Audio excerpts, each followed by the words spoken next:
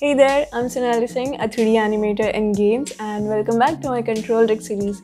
In this first installment of the series, I'll take you through a setup that you'll need to use a control rig in your project. So let's get started.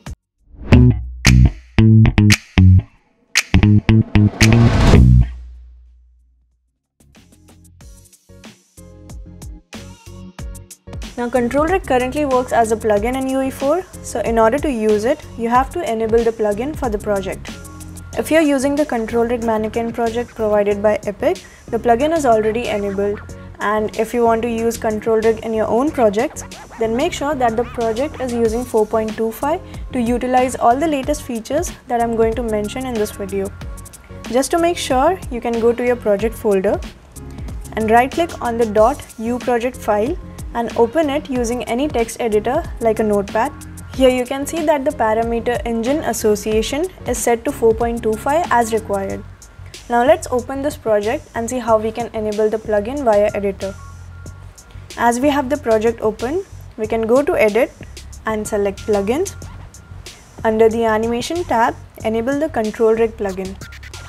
And a warning prompt will appear as this plugin is still under beta, so you can just go ahead and click on yes. Then an editor restart is required for the changes to take place. So click on restart now and you're done. Let's move on to the next step and add some characters to our project.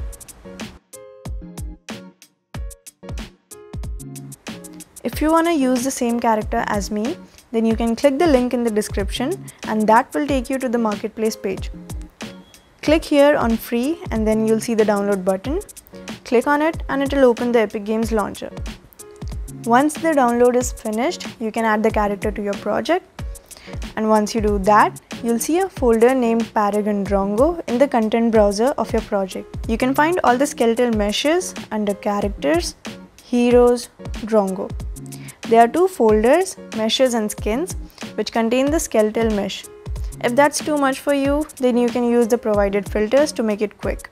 Just select the primary folder Paragon Drongo and click on filter and select skeletal mesh. There you go. Now you can see all the skeletal meshes at one place. If you want to use any other character, then just import it to your project and we are ready to go. With this done, our project setup is now complete with the character of our choice to start creating a control rig. If you like this video, please give it a big thumbs up and share it with your friends. Let me know in the comments below if you have any doubts regarding this video, and subscribe to my channel and hit the bell icon to get notified on new videos. In the next video, we'll see how to create a control rig blueprint and what are the various options available to us.